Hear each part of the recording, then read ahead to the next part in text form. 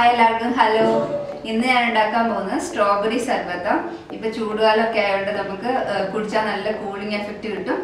ഉണ്ടാക്കാൻ അത്ര ഈസി അല്ല ബിക്കോസ് നമ്മൾ സ്ട്രോബെറി വാങ്ങിയിട്ട് അത് വേവിച്ചെടുത്ത് കൂൾ ഡൗൺ ആയിട്ട് ശേഷം മാത്രമേ നമുക്കത് ഉണ്ടാക്കാൻ പറ്റുള്ളൂ. പക്ഷെ നമുക്ക് ഒരു പ്രാവശ്യം മേടിച്ചിട്ട് വന്ന് ഉണ്ടാക്കി വെച്ചാൽ നമുക്കത് ഫ്രിഡ്ജിൽ സ്റ്റോർ ചെയ്ത് വെക്കാം. എന്നിട്ട് നമുക്ക് ഈ ആവശ്യമുള്ളപ്പോഴൊക്കെ എടുത്ത് ഉണ്ടാക്കാൻ പറ്റുന്ന ഒരു സ്ട്രോബെറി സർബത്ത. അത് നമുക്ക് എങ്ങനെ ഉണ്ടാക്കണമെന്ന് നോക്കാം.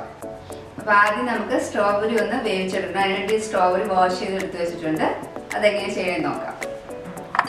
ഇത് 150 gram സ്ട്രോബെറി ഉള്ളത്. ഇതിന് നന്നായിട്ട് ഇതിൻ്റെ ഇവിടെയൊക്കെ കട്ട് ചെയ്തെടുത്ത് കളഞ്ഞിട്ട് നമ്മൾ വാഷ് ചെയ്തെടുത്ത് വെച്ചിട്ടുണ്ട്. ഇതിനെ ഈ വലുതിനെയൊക്കെ ഒരു ഇങ്ങനെ 4ആയിട്ട് കട്ട് ചെയ്യണം. ചെറുതാണെങ്കിലും ഇങ്ങനെ 2ആയിട്ട് മതി, അധികം വേണ്ട. പിന്നെ കട്ട് ചെയ്ത് നമ്മൾ വേഗം അത് വെന്ത് കിട്ടാൻ വേണ്ടിയിട്ട് നമ്മൾ അങ്ങനെ കട്ട് ചെയ്യുന്നത്.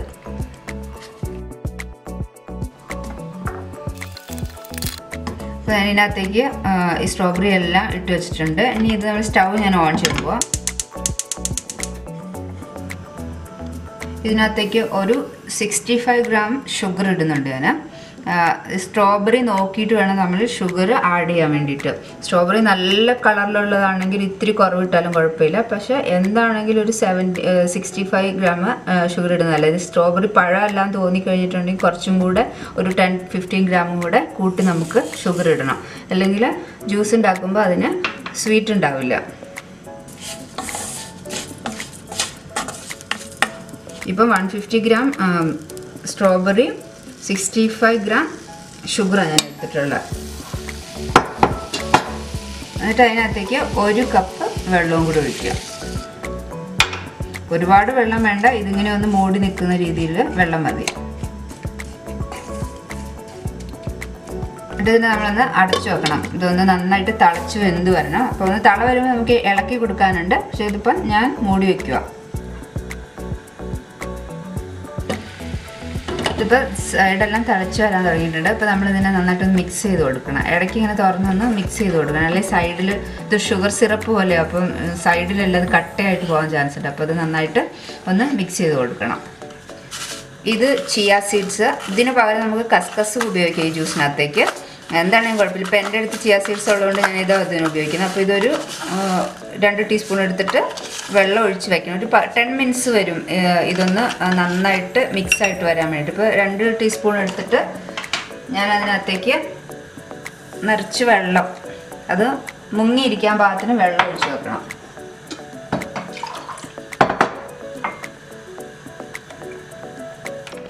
ഇതിങ്ങനെ നന്നായിട്ട് നിറച്ച് വെള്ളം ഒഴിച്ച് വെച്ച് നന്നായിട്ട് മിക്സ് ചെയ്ത് വെച്ചാൽ അത് ഒരു 10-15 minutes നന്നായിട്ട് സോക്കായിട്ടുണ്ടാകും. സ്ട്രോബെറി വേവിച്ചെടുക്കുന്ന സമയത്ത് തന്നെ ഇത് മിക്സ് ചെയ്ത് വെച്ചാൽ മതി. ഇപ്പോൾ ഇത് നന്നായിട്ട് തിളച്ചിട്ടുണ്ട്. ഇനി ഇത് നന്നായി ഒന്ന് വെന്തിട്ടുണ്ട്. ഒരുവിധം നന്നായിട്ട് വെള്ളം കുറച്ചും കൂടി ഒന്ന് ഈ ഷുഗർ സിറപ്പ് വറ്റിച്ചെടുക്കണം ഇതിനകത്ത്. അപ്പം നല്ല ഇളക്കി കൊടുത്താൽ മതി. ഇത് ഫുൾ ഫ്ലെയിമിലിട്ട് പെട്ടെന്ന് അങ്ങ് വേവിച്ചെടുത്താൽ മതി. ഒന്നും കൂടി ഇത് നന്നായിട്ട് മിക്സായിട്ട് തിക്കായിട്ട് വരണം. ഇതിൻ്റെ സൈഡിൽ നിന്നൊക്കെ ഇങ്ങനെ നന്നായിട്ട് നമ്മൾ ക്ലീൻ ചെയ്ത് എടുക്കണം. ഇല്ലാന്നുണ്ടെങ്കിൽ ഷുഗർ സൈഡിലെല്ലാം ഒട്ടിപ്പിടിച്ചിരിക്കും. അപ്പോൾ അങ്ങനെ നമ്മൾ മിക്സ് ചെയ്യണം.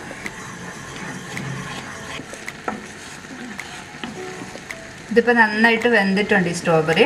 ഇത് നല്ല പാകത്തിനായിട്ടിരിക്കും. ഈ സമയത്ത് നമ്മൾ ഇത് ഓഫ് ചെയ്ത് വെക്കണം. ഇത് തണുത്താൽ മാത്രമേ നമുക്കിത് ഗ്രൈൻഡ് ചെയ്തെടുക്കാൻ പറ്റുള്ളൂ. അപ്പം ഈ ഒരു പാകമാകുമ്പോൾ നമ്മൾ ഇത് ഓഫ് ചെയ്ത് വെക്കണം. അപ്പം നന്നായിട്ട് വെന്തിട്ടുണ്ട് ഇത്.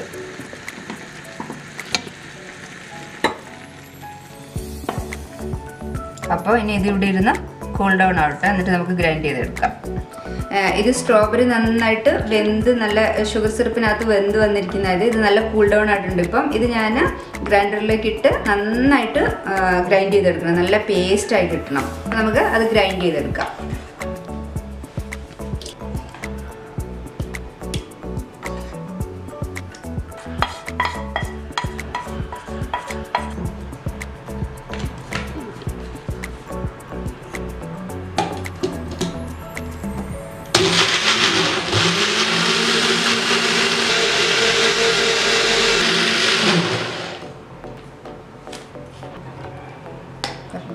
ഇതേപോലെ നല്ല സ്മൂത്ത് പേസ്റ്റ് ആയിട്ട് കിട്ടണം.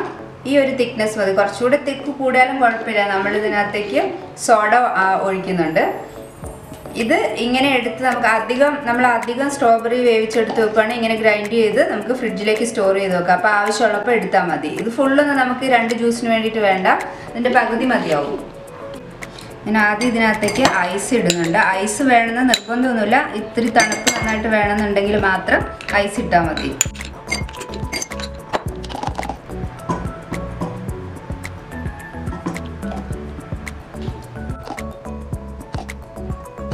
ഒരു 4 ടേബിൾ സ്പൂണ് സ്ട്രോബെറി ഇതിനകത്തേക്ക് ഇടുന്നുണ്ട്.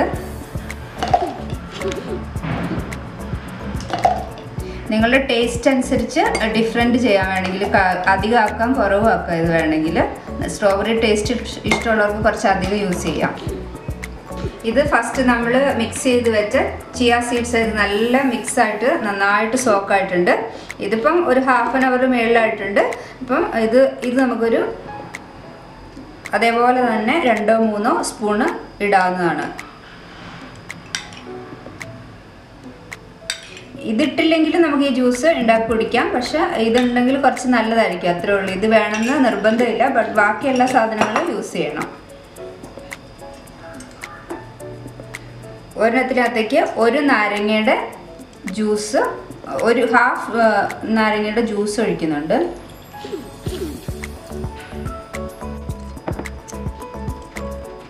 അതൊക്കെ നിങ്ങൾക്ക് ടേസ്റ്റ് അനുസരിച്ച് കൂട്ടുകയും കുറയ്ക്കുകയും ചെയ്യാം. ഇപ്പം ഞാനിത് ഈ ഒരു ഗ്ലാസ്സിനകത്തേക്ക് ഒരു ½ നാരങ്ങ എടുത്തിരിക്കുന്നത്. ഇത് സോഡയാണ് ഒഴിക്കുന്നത് ഞാൻ.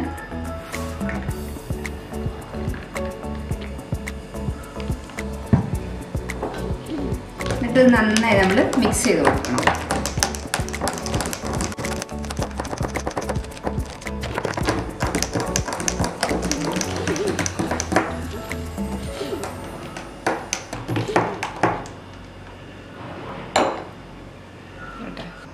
അപ്പോൾ നമ്മുടെ സ്ട്രോബെറി സർബത്ത് റെഡി ആയിട്ടുണ്ട്.